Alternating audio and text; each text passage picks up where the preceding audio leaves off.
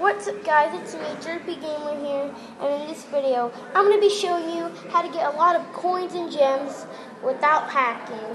Now the reason why I haven't been making a lot of videos is because my screen recorder would not work, but now it does, so yeah. So, what you're going to want to do, well you don't have to do this, but what you can do is you can open up a lucky chest and you'll get like a prize. If you're lucky enough, you can either get a gadget or a weapon. Most of the time you're going to get coins or something from Sandbox, but I don't care. Most of the time you're just going to get 3 coins, which is okay. Now, what else you can do is the daily quest.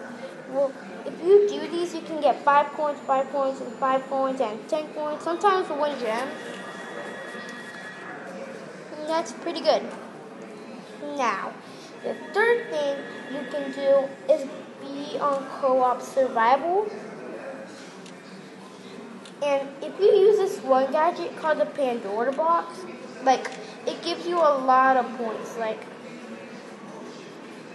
it gives you a lot of points because when you like use it, it will either hurt you to 1 heart or it will attack other enemies. I'll give you an example right now. Yes, it's on my side. And look at the points. I already got 200. Normally you get more if there's a lot more monsters. But this is another way how to get coins and gems. You actually get 20 XP if you do this.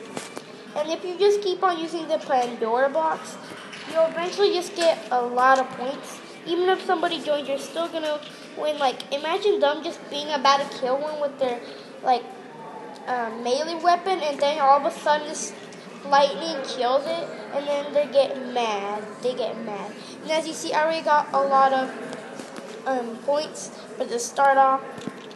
And yeah, this is another way how to get coins and gems. Now the 4th way is by doing deadly games. Now deadly games gets you a lot of XP. Like, I'm just gonna go for an example.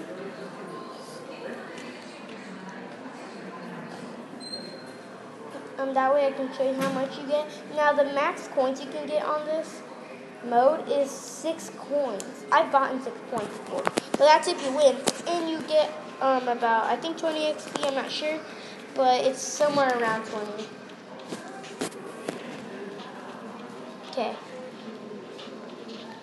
Come on. No!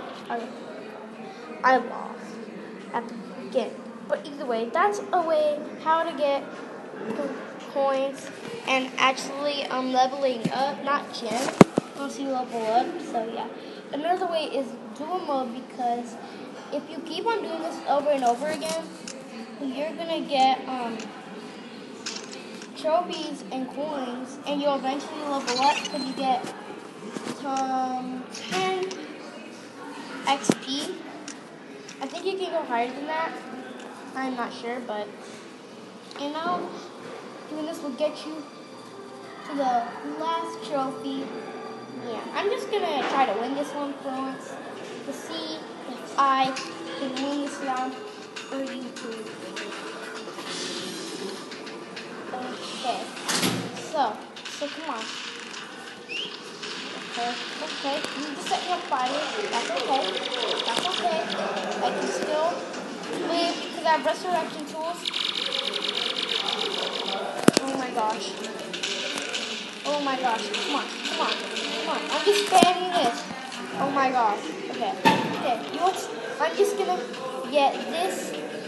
Okay, Turkish sword. Good job. Okay. How did I not kill him?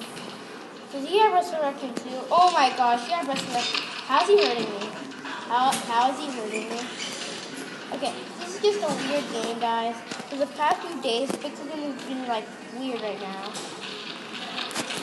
Unless this guy has some type of hack that he shoot anywhere he wants and it'll hit me, but I don't think that's a hack.